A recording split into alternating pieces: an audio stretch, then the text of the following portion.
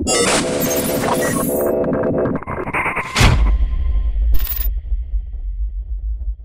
right, guys, thanks for coming back to check out another exercise index video. We're in the middle of a back workout. Now, James and I, we haven't done a barbell pullover in like 20 years. But you guys keep asking me, what about barbell pullovers? Because you know I'm always doing with kettlebells, and then you'll see us doing them with bands.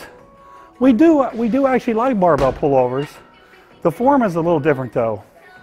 On the dumbbell and kettlebell, you'll notice when James and I do them, we'll bend our arms a little and then we'll lock our arms and we're pulling with our lat. With the barbell, we use a little different form. We actually bend our arms and we lock our arms like that and pull with our lat.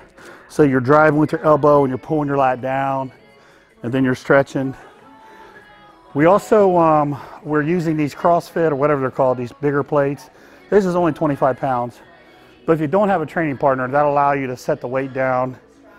It's a bigger plate so you can set the weight down easier and not overstretch your shoulders. You don't want to overstretch. Just go to where you feel comfortable, pull the weight back up. As you do each set, you'll notice that your range of motion gets better and you get more flexible. So there's no reason to force the extra stretch at the beginning. In terms of where I would put this exercise, I like putting it right around the middle to maybe the 2/3 part of your workout. I like to have some blood in your lats so you feel a little bit more of a stretch. I like to have the shoulder joints, everything warmed up good, so your range of motion is a little better on these.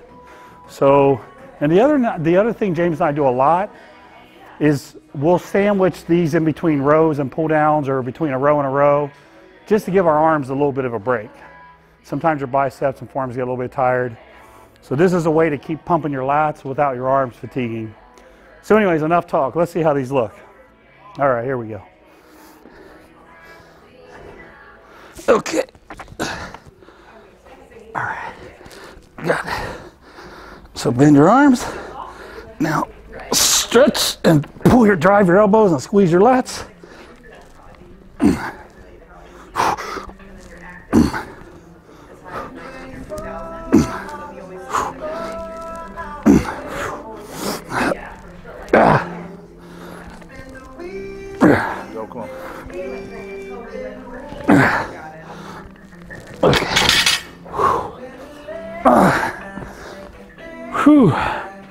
So there you go, barbell pullovers, maybe work in the 8 to 12 range on those, 3 to 4 sets.